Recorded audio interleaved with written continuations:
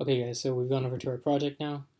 If you haven't gone this far, just go check out part 1 of creating levels, right? So right here, right, we just have, you go into the project and you hit the button, and then that button will create the level, and then it will go down and create the coordinates for the lines, then you'll connect the lines, and then you create the bounds for the profile, and then you go and create the floor, right? Pretty basic and simple, okay? So for this one now, we're gonna, first things first, right? So to get user information, right, we got to make the form pop up. So for WinForms, so we know it's coming, right? So we're gonna do grab setup form and ask for user information, right? Okay. So after that, now we're gonna come over here, right click, and we're gonna create, or we're gonna add WinForms, right? And we're gonna go ahead and hit that. And it's going to ask us this, and we're going to say yes, please. We're looking for forms, Windows formed, and hit OK. All right, so now that we have this, so this is pretty much our window, just like you've seen it in typical dialog boxes coming up in PC typically, right? And so this is where we're going to place all of our elements, right? So you can come over here, hit Toolbox, right, and here's you're going to see all of your elements that you can place in it, right? So if you scroll down, you get everything from panels, text boxes, labels, radio buttons, checkboxes, everything that you could possibly want, lists, and all that stuff. Okay. For this, we're just going to use labels. We're going to use text boxes, and we're going to use buttons. Okay. All right. Let's see how it turns out. So first things first, we're going to grab button. All right. It's going to come out kind of small. We're going to make it as big as we want. And we're going to copy, paste, right, and then it's going to auto align for us like that. Great. And then we're going to come over back to Toolbox again, and we're going to hit label, and just hit label over here. Great. Click and drag it, and then we can come down here and put in whatever we want. Right. So this one, I say, how many levels would you like to add? All right. And then you go ahead and copy and paste that one again. And then here we're going to ask what the floor height should be. Okay. What would you like the floor to floor height to be? Okay, great. Now that's done. Just done. If you want, you can always stretch that out. Move these guys over. Alright. And then we're going to come over here, and lastly we're going to use text box, right? And that's going to collect our user information, or whatever the user input is. Okay. So that one, this one we're going to call it levels quantity.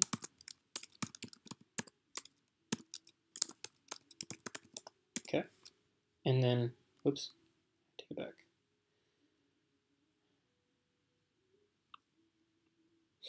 So it's not going to go there.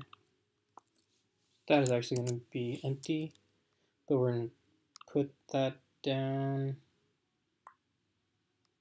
here for name. Okay.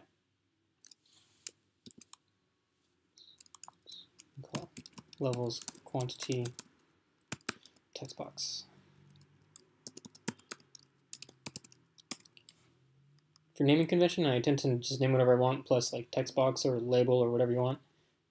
Just because so it's easy to find later on, you can always remember what it is.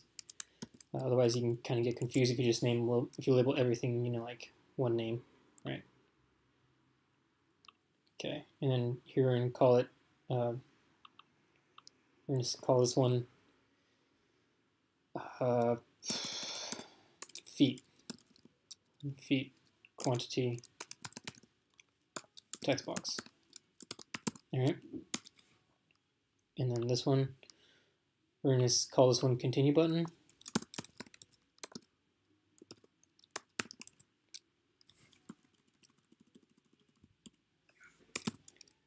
And then when we go for the contents of it, we're just going to say continue. And then for this guy, This guy's going to be the cancel button. And then here, this is going to be cancel button. Okay. All right. Pretty basic layout. Nothing crazy. All right. And now what we're going to do is we're going to edit the code. So what we're going to do is to get into the code. I believe there's two ways to do it. You can either see. So if you expand this guy, right, there's this guy and this guy, right? So this form is this one. If you get into the code, so you double click on that element, now it'll take you into form.cs. If you want to get back to the graphics part, you click this, and then this guy.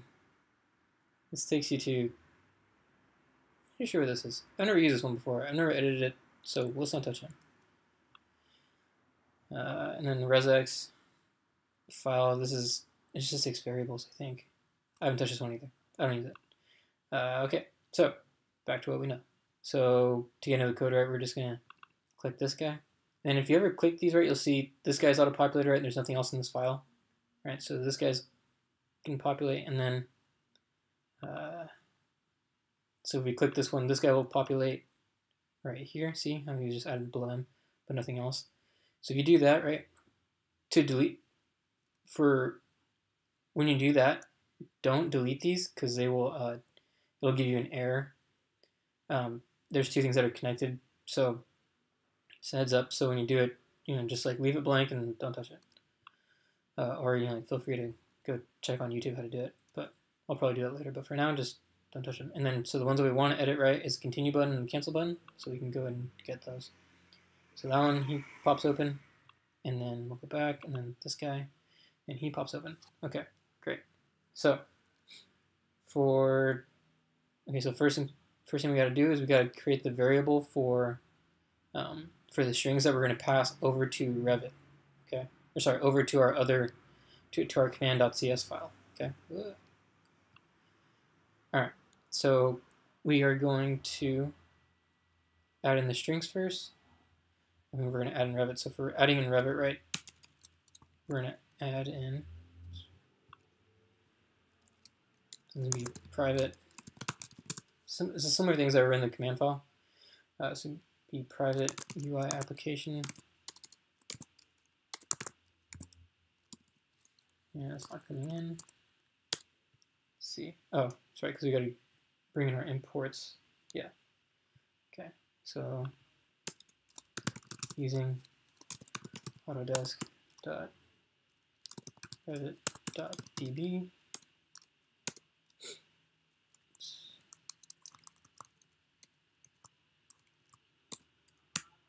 And then using autodesk.revit.ui.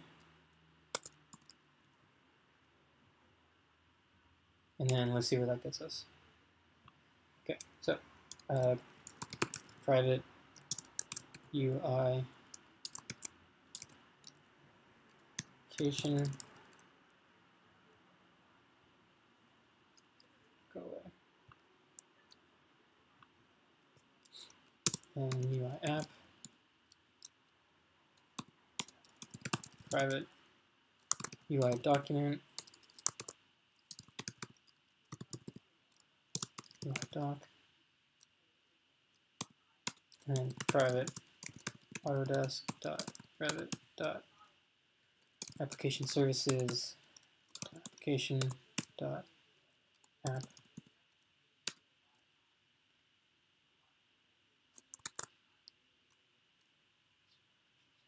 And then private document doc. Okay. Oh, that's why. This is to go. Yeah, here. Okay. That's fine.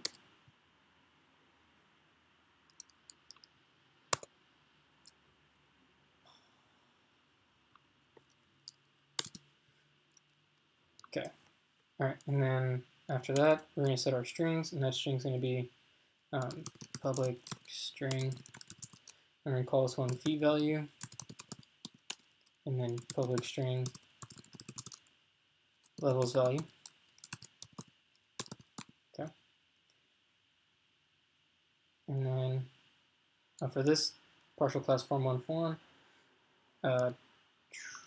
this one we're going to do system.windows.forms.form, and that red line goes away. Okay, great. So we're going to go down below initialize component, and we're going to do UI app. Sorry, first initialize component here.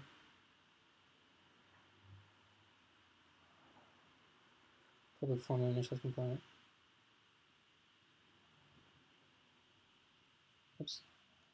Here. We're going to do external command. Come on.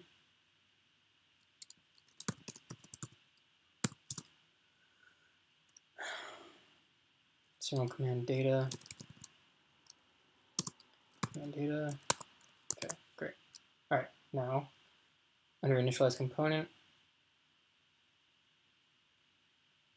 All right, we're going to do balance out. Great. And now we're going to do UI app is equal to command data dot application. We're going to do UI doc is equal to UI app dot active UI document. And we're going to do app is equal to UI app dot application. And we're going to do doc is equal to UI doc dot document. All right, that's done. And then we're going to go to our, let's see, do the cancel button first. All right, and so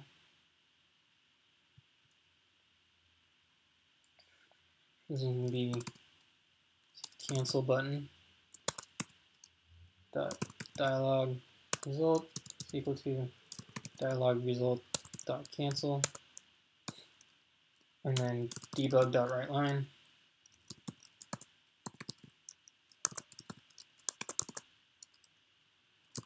Cancel button is clicked, and that debug will just print out again in our Revit console.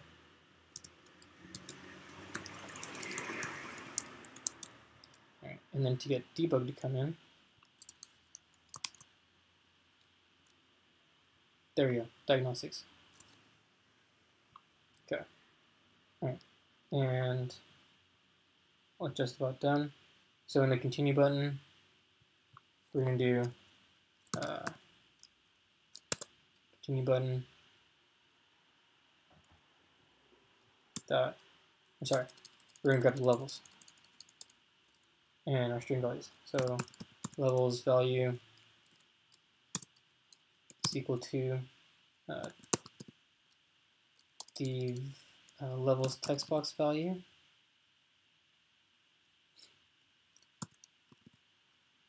levels quantity text box dot text, and then we're also going to grab for the feet, so feet value is equal to feet value quantity text box dot text. Okay, and then after that we're going to do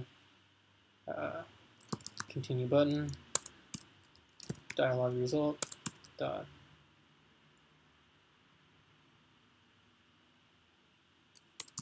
to dialog result dot okay, and then we're going to do debug dot write line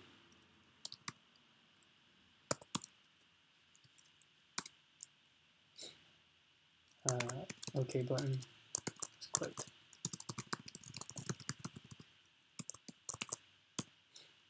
And then we're going to do close, and then we're going to do return. Okay, all right. And that should be it for the Windows. We'll go over to the Revit side, or to the command.cs side. Hey guys, I'm going to end this video here because it's getting kind of long. Otherwise my computer explodes and then it's a lot of trouble. So we'll continue this in part 3 where we're filling out the rest of the code in command.cs, alright? See you there.